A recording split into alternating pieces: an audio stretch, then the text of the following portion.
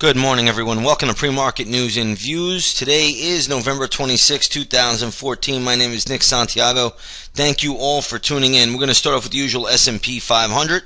You're going to see that the futures are trading basically flat this morning, right around the 2067 level. We're not going to make too much out of it. Today is expected to be a light volume trading day.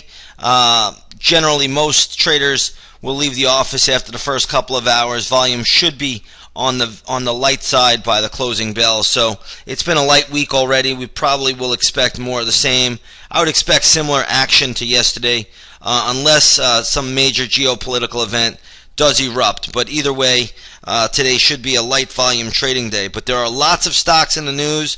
There's some money to be made out here this morning. Let's get right into the charts. We'll start off with Hewlett-Packard. They reported earnings yesterday.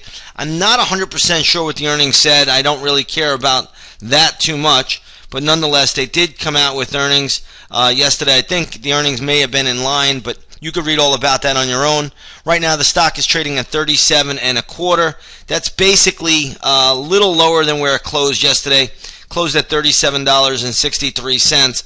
So all in all, when you look at this equity, it's basically right where it finished yesterday. So we're not going to make too much out of it.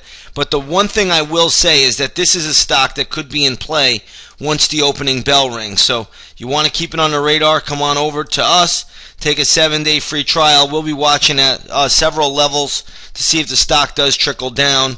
One level right off the bat that I'm seeing is around the $36.59 level, $36.59. There will be a little bit of minor support there. Some big levels that I like would be around the $33.60 level if the stock really sold off, which I don't expect to happen today. But nonetheless, the stock will be in play. Let's take a look at Analog Devices. This here chip maker, very, very good move. Stock closed at $51.71.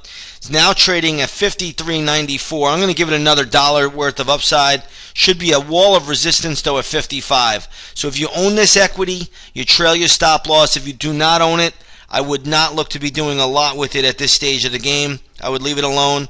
But it can get up to the 55 level. That's what my math is telling me. And that's where the stock should stall out and hit resistance. For all of you video recording lovers, let's take a look at TiVo.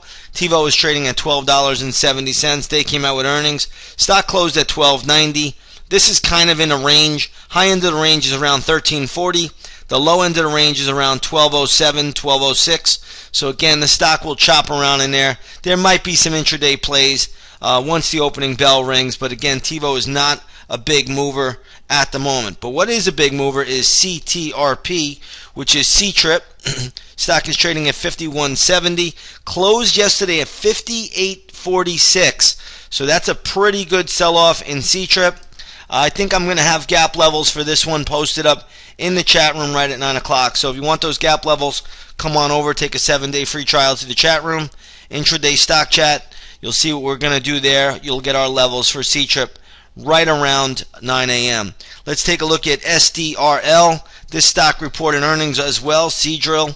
Stock is getting hammered this morning. Closed at $20.71. Now trading at $18.51. I will have gap levels for this one also posted, but this is definitely a weak stock today.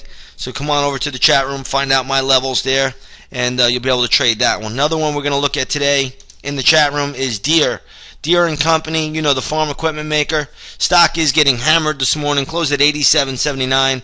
Now trading at $85.35. I will have levels for this one also posted up at 9 a.m. So come on over to the intraday stock chat. We'll have those levels there for you.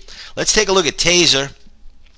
Looks like Taser struck a deal with somebody. Again, the stock right now is trading at $21.55. It closed at $20.59. Stock is already overbought. I'm seeing a lot of resistance at $21.80 to $22. So don't look for much more upside in Taser today. Stock is definitely under some pressure. Let's take a look at VNET. This is a Chinese stock. VNET right now trading at $17.80. It closed at $20.76. I was looking at this one earlier. Little tough to find levels, but one thing I am looking at is the $15 area. Keep that on the radar. There will be some short-term minor support down there. There was a big double bottom as well going back on this stock to September 10th. at around $14. So 15 and 14 respectively will be two short-term levels, but be a little bit careful with this one. This is can be on the thinner side at times, so it can overshoot levels and it's a little trickier. Let's take a look at Hertz. Looks like Carl Icahn has upped his stake in Hertz Rent-A-Car. I really don't see any more upside in the equity right now, so forgive me, Carl, but I'm not seeing a lot of upside in Hertz at this point in time. I think that 25 is a big resistance. You also have a ton of resistance at 26.60. So if the stock gets up to 26.60, could be a pullback level intraday on that one. So be a little bit careful with that going forward. But then I'm just not seeing a whole lot of upside in this equity. There is some news on Herbalife. Looks like Herbalife CEO bought 750,000 shares exercising options. So Herbalife CEO buying some stock there. Stock right now is trading at 42. It's had a good run recently, and it actually looks like it's trying to put in a little bit of a low. So just something to take note of. We'll see how that one plays out going forward. I think we do have a couple of more gap plays on board today in the intraday stock chat.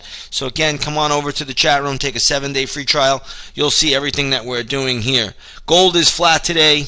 Oil is down 75 cents to $73.40 a barrel. Oil is getting hammered again. So if you're looking at the USO, you're going to see this trading at $27.86. To be honest, there's nothing I would do here. Let this fall. Oil is not showing any relative strength. The momentum is to the downside now. That break of 74 is very, very important for crude, and we are trading below it for the second straight day. So be careful with oil. I'm not saying it's going to plunge, but it's definitely not showing a lot of strength here at these levels. So be a little bit on the guarded side. Definitely it's a little weak to begin the session. I think I covered everything that I wanted to get through today. There are a lot of other stocks in motion today, so there could be some plays out here a little bit more. But again, remember, volume is going to drop off after the first couple of hours. That's normally what happens on a holiday week. Tomorrow the market in the United States is closed for the Thanksgiving holiday. And then on Friday, we do have a half-day trading session in the morning. So with that said, everybody, I want to wish you all a great trading day, and we will see you on the charts.